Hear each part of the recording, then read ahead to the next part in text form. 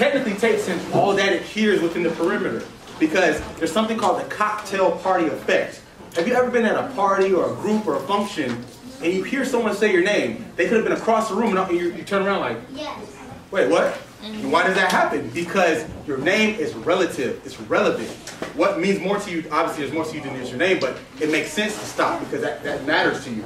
All that other information, blah, blah, blah, didn't matter. But the moment something relevant to you got heard, your brain started taking it in. The same thing happens when you're in class or doing whatever you're doing, learning, listening to me even.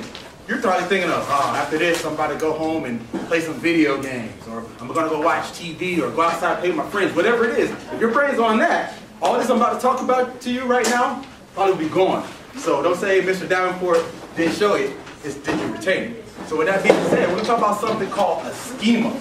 A schema.